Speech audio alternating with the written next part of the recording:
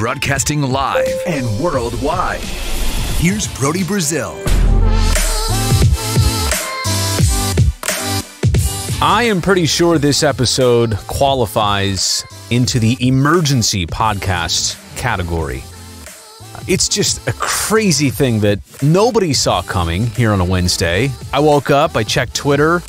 It had just gone official. I had no clue this was happening. It was all a shock to me. In fact, I scrolled and swiped and searched over and over to make sure I was not still actually dreaming. Pete DeBoer is now head coach of the Las Vegas Golden Knights. They have parted ways with Gerard Gallant.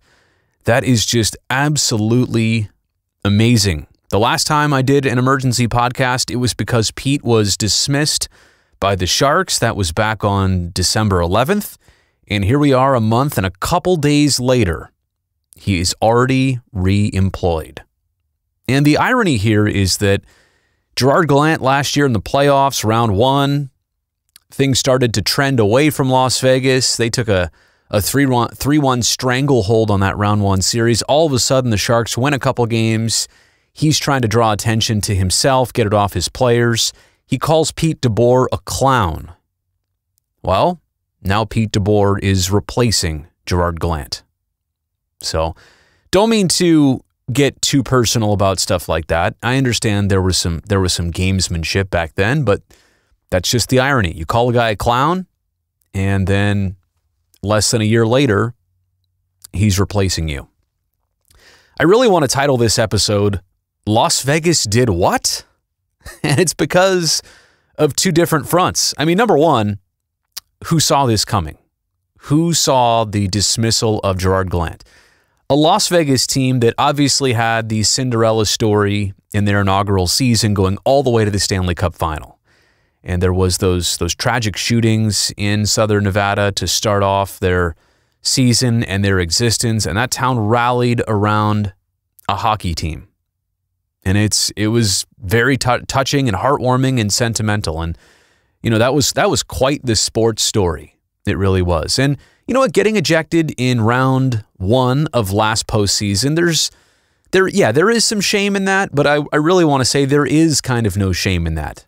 So many teams in this league don't even make the playoffs. You're 2 for your first 2 in making the postseason. You're not even still supposed to be there.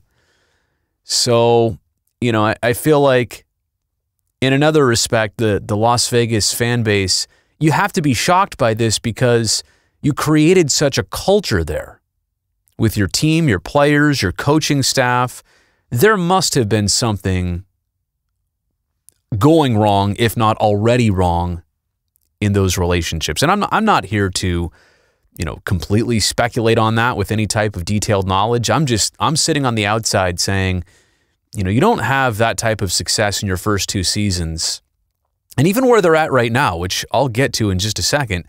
I mean, you know, who would have thought Las Vegas would have dismissed a guy that's so deeply ingrained in their franchise?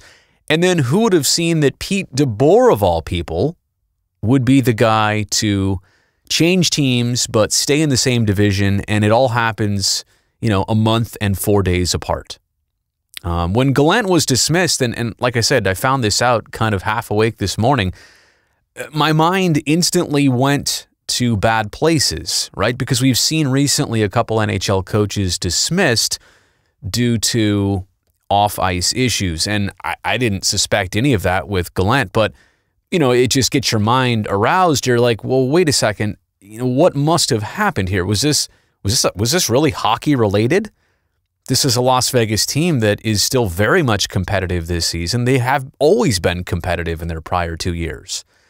So, in a good way, right, it had nothing to do with off-ice stuff. But in a weird way, it had everything to do with their performance, which I didn't think was that far off. So let's get to the firing of Gallant.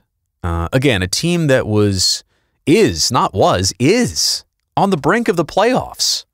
Las Vegas right now, and it's a busy top half of the division in the Pacific. Unfortunately, the Sharks are not in that mix, but Las Vegas is one of, 5 teams right at the top, and they're 3 points out of the division lead.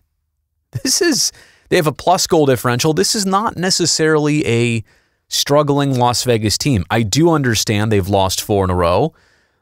And I do understand they've been streaky this year.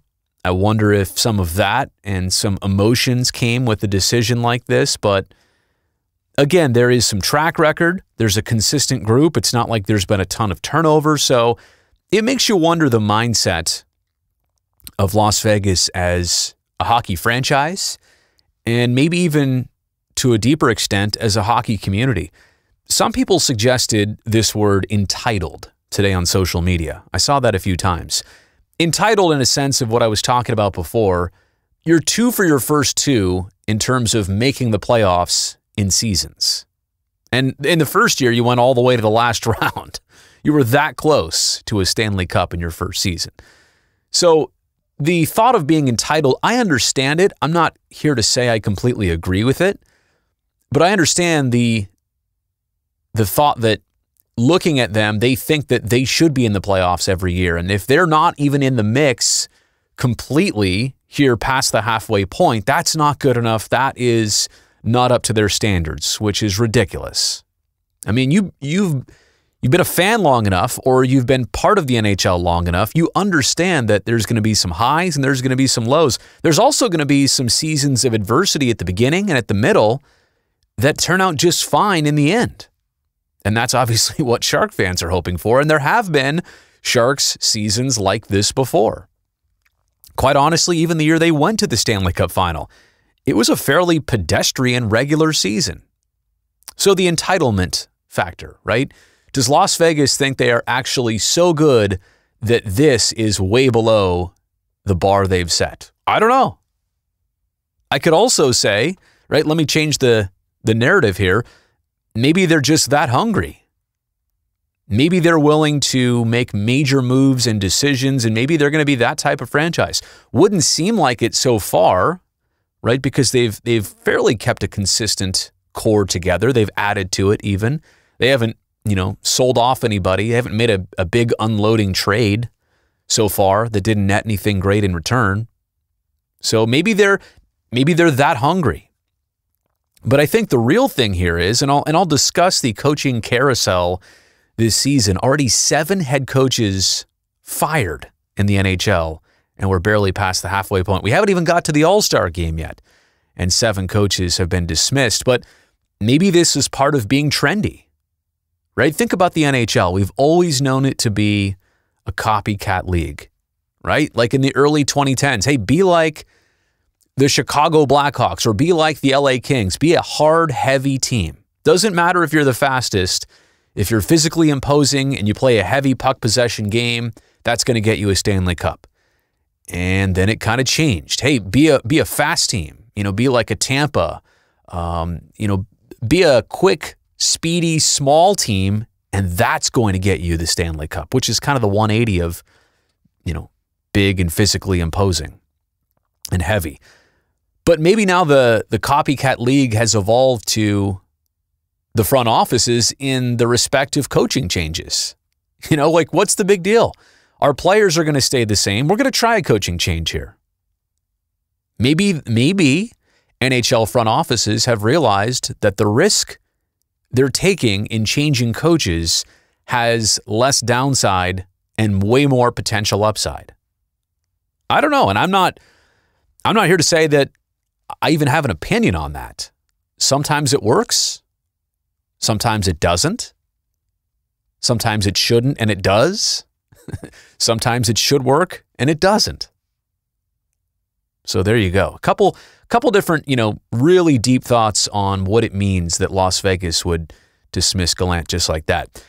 On the flip side, now let's get to the other part of this. Again, I said it's Las Vegas did what? On 2 fronts. Fired Gallant and hired Pete DeBoer.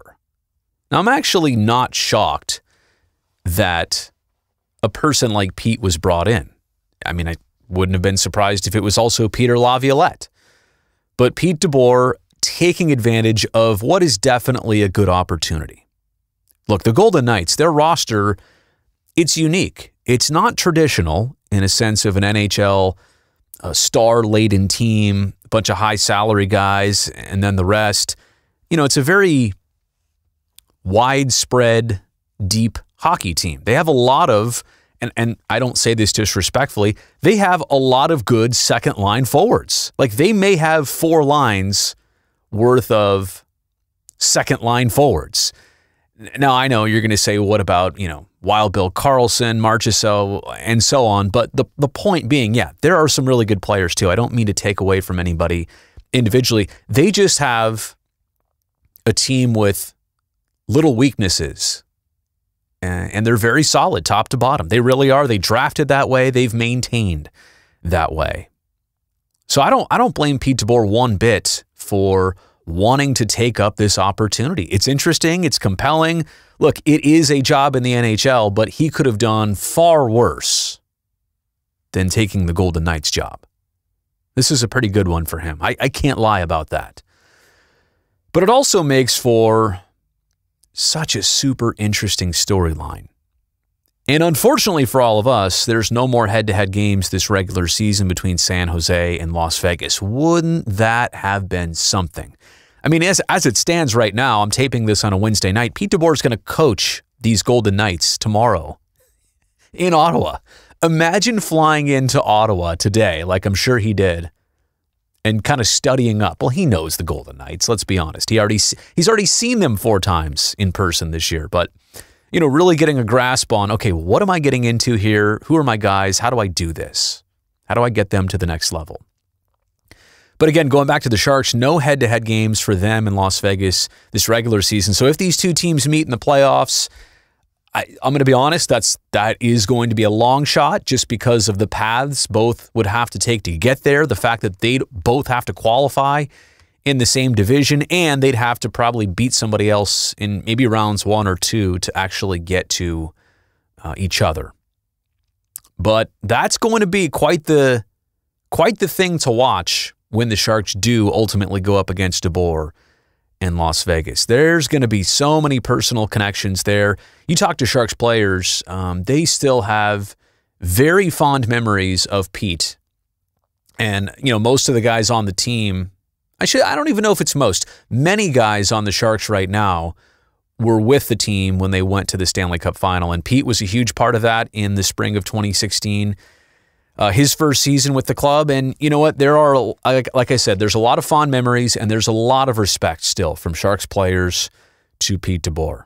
So, unfortunately, we won't get to see this immediately, but it will happen down the road. And how about just the thought of all the former Sharks head coaches who remain in the Pacific Division? And I'll throw one out to start that you may not have even thought of or known about. Daryl Sutter right now is actually a coaching advisor in Anaheim for Dallas Eakins and the Ducks. So there's one. We know that Todd McClellan is in Los Angeles with the Kings, and now DeBoer is in Las Vegas with the Golden Knights. So 3 former head coaches going up against San Jose in one capacity or another in the Pacific Division. Okay, lastly here, the thing that just kind of blows my mind, I alluded to it earlier, the coaching carousel this season. 7 different head coaches already fired, and we're not even at the All-Star break. Mike Babcock in Toronto for hockey reasons. John Hines in New Jersey for, you know, blowing it up reasons. They needed a total change of scenery and pace. Can't really say in Toronto that's part of it. It might have been a culture thing in a sense of going with a lot of younger players, a lot of high contract in value and year commitment players, and maybe Mike Babcock, his style didn't mesh with that. I don't know, right? Those are internal and personal decisions, and no matter what was ever said at a press conference, I'm trying to take it from, you know, what I really believe it to be. So hockey decision in Calgary. Then you get into Bill Peters getting fired for, I guess I want to say, some off-ice stuff. I know it was on ice, but really had less to do about coaching performance than personal actions in the past. Jim Montgomery also had some personal off-ice issues with the Dallas Stars, so that gets us to 4 coaches fired. Then Pete DeBoer on December 11th was dismissed by San Jose. Then Peter Laviolette was let go by the Nashville Predators, and that was a very similar move to what the Sharks did. A very respected coach, a team that was not out of playoff contention yet, but they were, kind of going in that direction. And for Nashville, they're only on their third ever head coach right now. Barry Trotz was a long-timer there. Laviolette, I believe, was like DeBoer, 4 or 5 seasons in with the Preds. And now Gerard Gallant is the 7th head coach fired this season. 7 of 31 teams have changed their head coach this year. That's almost 25% of the league. Not just changing coaches for this season, changing coaches during this season. So, is this how it's going to go? Is this the new trend of the NHL? I don't think players are going to buy into having 3 different sets of coaches across 3 different sets of seasons. Nobody wants that. At the end of the day, consistency is going to win out. You're going to want to find your coaches. You're going to want to give them the opportune time and see what happens. Let it run its course. But I will say that, maybe we're getting to an era of the NHL where this is just going to be something we notice. Coaches don't stay around for more than 2 or 3 years unless things are really taking huge strides forward. You would think that, winning a Stanley Cup would buy you some poker chips. That's the way I always think of it. How many poker chips do you have stacked in front of you? Getting to a Stanley Cup final gets you some poker chips. Even getting to the Western final gets you some poker chips. Consistently getting to the playoffs, poker chips. Having good regular seasons, poker chips. So it's just amazing sometimes when you think there's a man with enough poker chips in front of him as a head coach. It turns out there may have been some things you didn't know, and he gets dismissed. And I'll also say this. You look at those names, Babcock, Hines, DeBoer, Laviolette, Gallant. Were these men dismissed because of anything they did? I mean, lack of effort, lack of production, lack of imagination? Probably not. It all goes back to the players who didn't perform on the ice, and the coach is always the easiest position to change. That's only one person and some assistants, I realize that, but you can't change your whole team overnight, but you can definitely change your coaching staff overnight. Hey, that does it for this emergency edition of the podcast. Hope you enjoyed some of those thoughts, and maybe you were thinking the same thing. Find me on Twitter and Instagram, as well as the YouTube channel. Would love a subscription over there. But until next time, here on the podcast, I'm Brody Brazil, and yes, that is my real name.